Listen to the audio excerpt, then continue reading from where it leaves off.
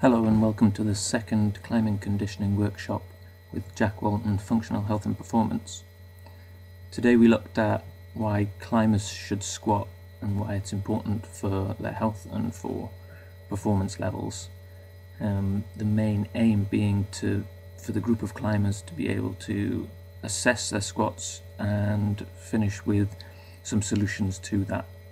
So we spent a bit of time looking at common myths of squatting.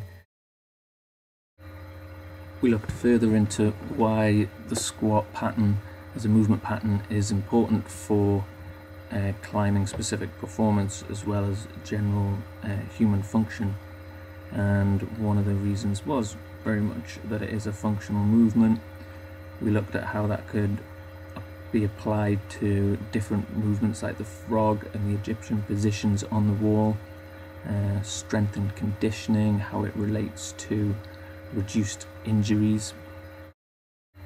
We started simply with just looking at the assessment profile of the squat. So we took the group of climbers through this and we were looking at how they were moving through it: ankles, knees, hips, lower back, torso, head, arms, all this kind of profile thing. We found out a lot of things about the individual kind of answers to the squat, whereas if somebody was bending quite far forward, if there was some twisting going on, if an ankle was dropping in a little bit, and it just relates to where the strength is or the weakness is up through the chain.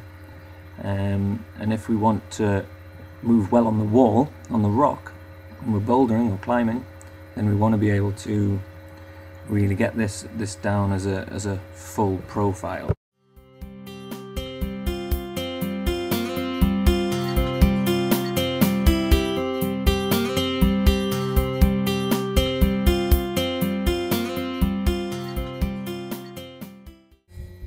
So the solutions that we worked on during the workshop and on an individual level were fairly simply to potentially regress the movement pattern from a squat, so we're not necessarily always trying to train the squat to get strong at the squat.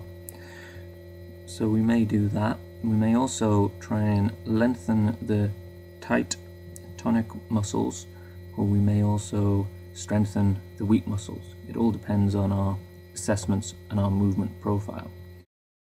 In terms of the regressed movement patterns, there are essential exercises that can be used that ultimately enhance the squat and enhance the performance levels on the rock, namely crawling patterns and hip dominant exercises. During this workshop with this dedicated group of climbers, we certainly did regress some of the movement patterns, but we also looked at another step, which could be to lengthen the tight muscles and get them to the right length and tension. An area of concern for some was tight hamstrings and how this might affect their performance.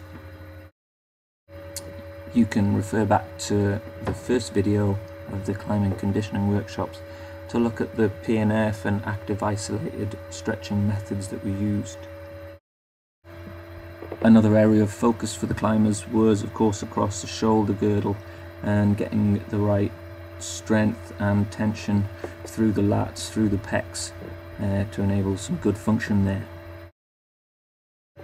When investigating the next step to strengthen any weak spots, we could see from some profiles that there was some force going through ankles and knees and maybe hips, which could be worked on, and therefore we would do some strength testing to see if there was any differences, asymmetries left to right, and then maybe pick an exercise that could help balance that out, whether it's just a simple hip isolation exercise or something more complex.